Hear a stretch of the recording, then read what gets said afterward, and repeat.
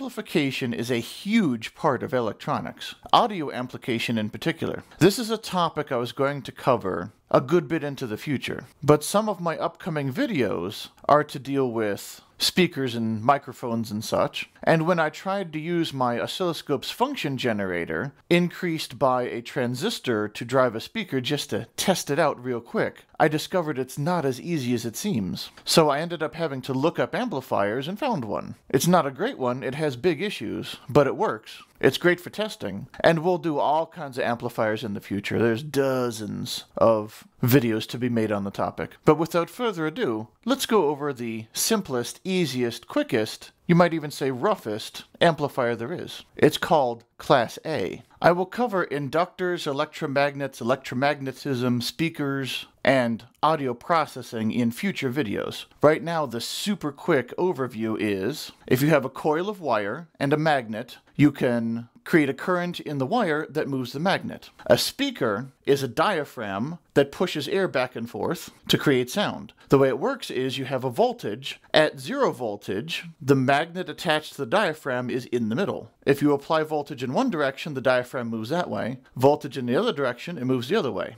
So by varying the voltage, you move the diaphragm. And that's what an audio signal is. So like I said, the point of amplification is when you have a source that doesn't have a lot of power, because a diaphragm is a physical thing pushing air. And the louder you want to make the signal, the more air you need to push. Your computer speaker port is not going to be able to put out enough power to operate a big old subwoofer or even a regular speaker. That's why your speakers plug in. The computer provides the signal, the plug provides the power. Or you can have battery-powered speakers. The same thing with my function generator. The function generator can put out some current, probably enough to basically hear if I put my ear up to it, but I don't really want to run my extremely expensive oscilloscope near its limits, especially since it doesn't even specify those limits. Presumably, it can't overrun its own limits. Presumably. Let's not test that. So anyway, the first thing we do is we have a load. This is our speaker. Here's a surprising fact about speakers. They are an inductive load, so there's trickiness there, but in terms of impedance, resistance, common speakers, anywhere from 4 to 8. 4 to 8 what? Kilo ohms? Mega ohms? No, ohms. An 8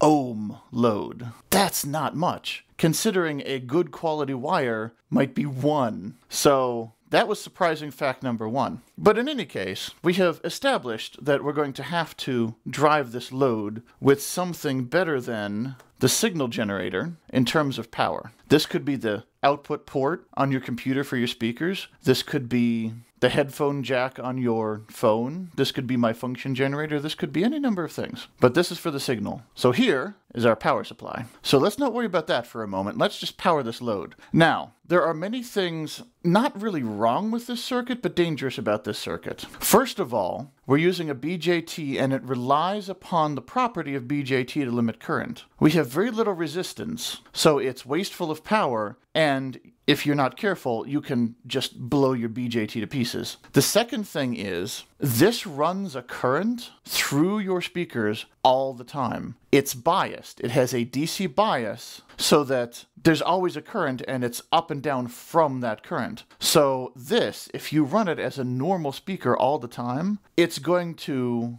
eventually destroy your speakers. It's going to wear them out. It's perfectly fine for a test. It's not going to hurt it. It's not going to hurt it at all used in short measures. But if you just use it as a normal amplifier for all your sessions, it will eventually destroy your speakers. But in short bursts, absolutely fine. It's not going to overload the speaker. It's not going to exceed its specifications. It's just going to constantly drive it. So we have a power supply and we have our speaker. We also have, unsurprisingly, a transistor. The base to emitter junction is going to be controlled by the signal to throttle and unthrottle the current going through the load. So the positive power is connected directly to the load. There is a junction here at the collector, the input of the NPN. The speakers plug into it. So it's essentially a variable low side switch. And we do have our shared ground, of course, because this is a signaling application. The amount of this signal is proportional to the amount of this signal, so the grounds need to be the same, the reference voltages need to be the same, so that the amplification operates correctly. So we just tie the grounds together. And of course the transistor goes into it. So before I continue, let's look at what we have here. Again, it's just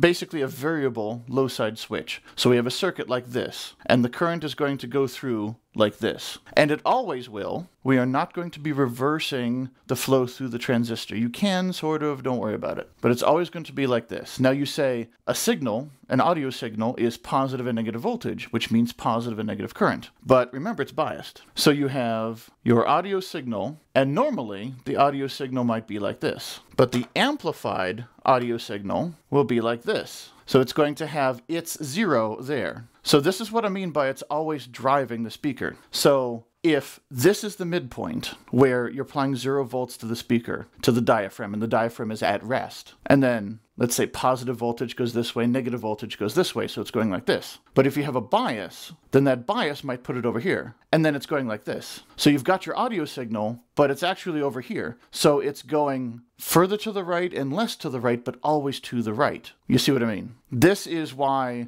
it's wasteful, because first of all, you're not using the full range. Although you could certainly design a speaker that only goes this way, but let's not get sidetracked here. So that's the bias. It's always keeping the diaphragm on one side and it's moving it back and forth. Now this will produce the correct sound because you've got the diaphragm moving roughly the same distance. It's not exactly linear, so it's not going to be exactly right. But it's basically going to give you the signal you want to a rough human ear. So that's the bias. So we are always operating our current through the correct direction. Now, here is the actual thing that creates the bias. We have a resistor. This resistor connects between the collector and the base. But it's not really connecting the collector and base logically. It physically is, but that's not the point. That's not really anything to do with it. What it's doing is connecting the base to this positive power supply. So right now, this base to emitter junction is permanently forward biased. There's the bias. So this thing is always on. Now, if you Google a Class A amplifier, you're going to get a slightly modified circuit. It's going to have 2 resistors instead of 1 over here that form a voltage divider, and then there will be another resistor down here at the emitter. That's a safer way to do it, but I'm not going to cover it because a Class A amplifier just isn't good anyway. There's no reason to really use them. This is more to understand. Amplifiers are a crazy topic. Like, this is days and days and days and days and days and days of learning. Amplifiers are complex. So we start here and then we move up and up and up and up, piece at a time. So it's great to learn, but we're not going to use a Class A amplifier, except I am using this one for a test circuit. So this works perfectly fine. It's simple. This is for, you want to test a speaker. You want an amplifier real quick, just right now. Quick and dirty. This is your go-to for the simplest possible audio amplifier that uses 1 resistor, 1 transistor. It's really simple. But this is how we establish the bias in this simple circuit. So we've got the main pathway of current through the speakers, always in the same direction. And then the bias, make sure that it stays on and biases it to a certain minimum level, to a certain base level. Now, we have only 1 more component, 1 capacitor. Okay, so there's 3 pieces. And surprisingly, we're done. 2 things you might notice about this. The first, that is a polarized capacitor. Obviously, an unpolarized would be better because this is an AC signal. It goes up and down. You're not supposed to run those backwards. That's true. That's another reason this circuit is a little goofy. If you do it the more safe way that you find from Googling, you can use smaller ceramic capacitors. It works just fine. But again, actually making a Class A amplifier is silly. We understand it and then we move on. This is the quick and dirty one. The second thing you might notice is that we have an AC signal going into the base of the transistor, but the transistor doesn't operate on AC. So we've got negative voltage going into the base. The capacitor doesn't do anything. It blocks DC, not AC. Well, it's the bias, so we're not actually getting negative. I'll explain that in a moment. First, a quick word about the electrolytic. The reason for that is ceramics don't come that big. You can probably get a capacitor in the 100 microfarad range. I suppose that would help. This one is 100 microfarad. Let's try that with better handwriting. There we are. That is a 100 microfarad capacitor. You could use 10 microfarad capacitors together, but then you'd need 10 of them. So, it's all right. So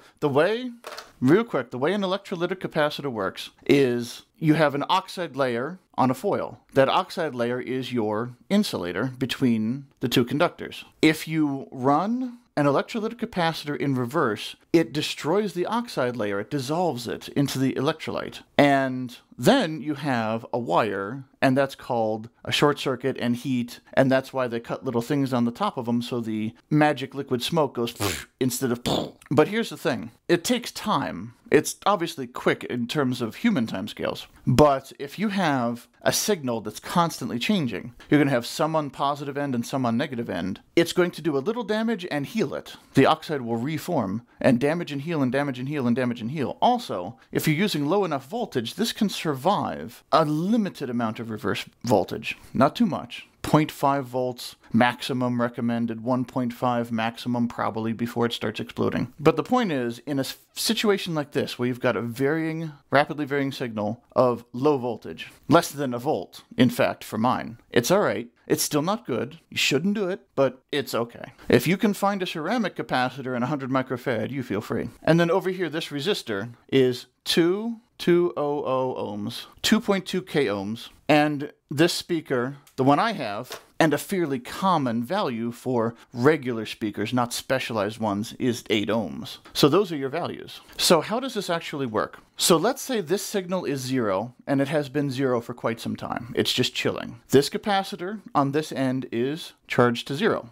On this end, you can carry it through and see that it's connected to the positive with the resistance, so we have an RC network. So this end is charged to the positive of the power, and this end is charged to the 0 of the signal. And you'll notice it's backwards, so you don't want to sit there on silence too long. Or you could flip it. If you think there's a lot of silence, you can hook it up that way. Might actually be smarter. But if it's small volt differences, it won't matter. But we'll go ahead and do that just for fun. So this end is charged to 0. This end is charged to whatever this positive is. And this has been conducting at its base, right? It's just a positive here, so it's conducting whatever current it's limited to by this resistor. This resistor controls the base to emitter junction current, which controls the collector to emitter current. And also it's passing through the 8 ohm load, which is not a lot, but it's not nothing. So this is permanently keeping the speaker diaphragm on one side. So now we've got 0 here and power voltage here. Let's say the signal goes up. So now we have a higher voltage here. So you have a higher voltage at this spot than this. So this capacitor wants to charge this end up to this voltage that it's supplying. So current is going to go this way, not literally through the capacitor, but effectively through, because electrons will bunch up this way and go out this way, you know what I mean. So effective current will go through the capacitor, through the base to emitter junction and back around while the capacitor is charging. So what you have is the normal current going through base to emitter, the bias, and then this adds to it. This is going in the same direction. So you increase the base to emitter current, which means you increase the collector to emitter current going this way. So more current is going through here, which means it has a higher voltage drop across it, V equals IR,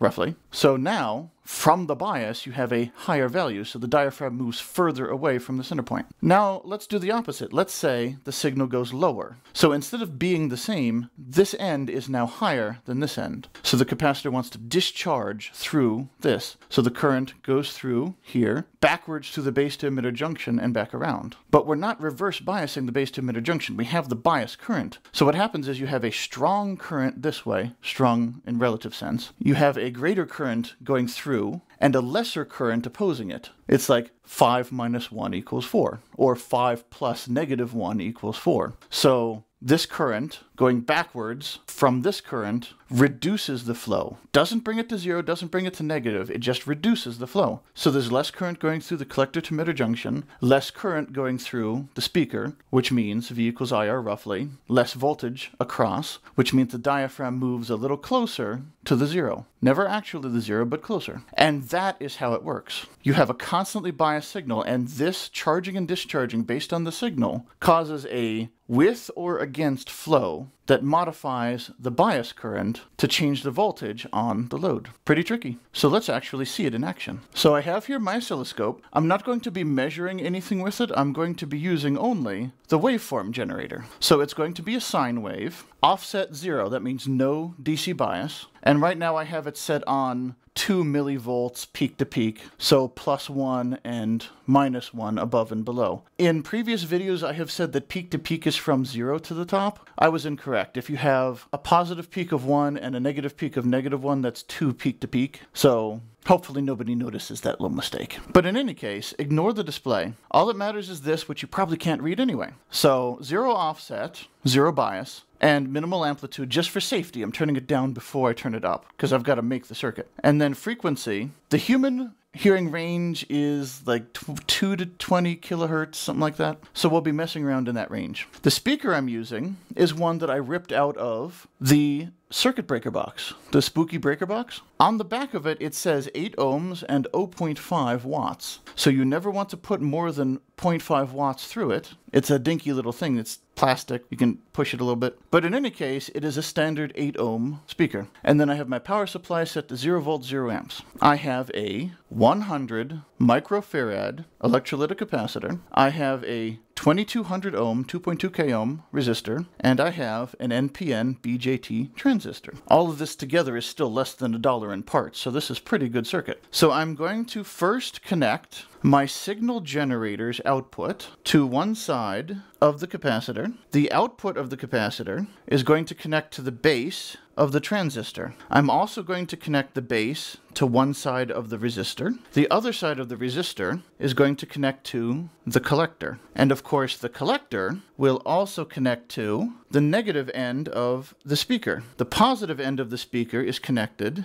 to the power from my bench power supply. I'm going to join the grounds of the bench power supply and the signal generator, and then to the joined ground I'm going to connect the emitter of the transistor. And that's it. Both ends of the capacitor, both ends of the resistor, both ends of the speaker are all connected. So now, without turning on the signal, I'm going to turn on the power to 1 volt. And I'm going to turn the current limit, let's just turn it up to 50 milliamps. So you can see, without any signal at all, we have a current draw of about 19 milliamps. So it's letting 19 milliamps through the transistor. So that right there is your throwaway current. No matter what, you're throwing away about that. The only time you're going to draw less is when the signal is negative on one side, which is going to be balanced by when it's positive on one side. So basically, it's constantly wasting that. And that's only 1 volt. The sources I see for this circuit recommend 3 to 5, and they're using a power transistor. The thing's rated for like 10 amps. This is just a regular transistor, so 1 volt will be plenty, thank you very much. But like I said, that's not going to vary too much because negatives and positives will roughly cancel. So let me go ahead and increase the amplitude of my input signal. Can you hear it? Let me not short this out. You should hopefully be able to hear that. That is at 50 millivolts peak to peak, and it is currently at 3.2 kilohertz. Let me turn it up to 100 millivolts peak to peak. Pretty decent volume. I'm going to be sad if I'm editing this and you don't hear this. But let me now change the frequency.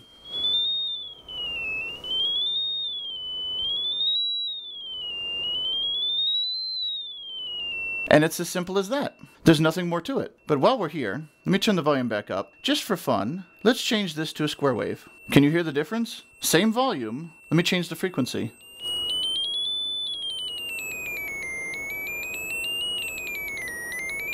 Does it sound a little retro? That's a square wave. How about a ramp wave? Essentially a triangle, I think, in this configuration. Different sounds. In any case, that's plenty. Turn off the wave gen, turn down the power of the amplifier, turn everything off. So as you can see, 19 milliamps running just this little thing with only 1 volt input. This is a terrible circuit to actually use for anything production. But it's great for just testing this out, isn't it? Now we know the speaker works. And you might say, well, why wouldn't you just plug the speakers in? Well, that's if you're testing a discrete component. If you buy a pair of speakers and want to test it, yes, you just plug it in. But if you have a speaker as a discrete component, if it comes to you and it doesn't even have wires soldered onto it yet, set up your function generator in your quick little circuit, grab your 2 signal wires and touch them to the leads, and now you've tested your speaker. It's useful. So that was step 1 of many of amplifiers. I think it would bog down the channel too much to do all of one thing at a time, so we'll keep weaving in and out. Sort of project-based. I think of a project I want to do, and then I do all the pieces connected to that project. So now we're going to do some stuff with speakers, and that thing I want to do with speakers is going to connect back into my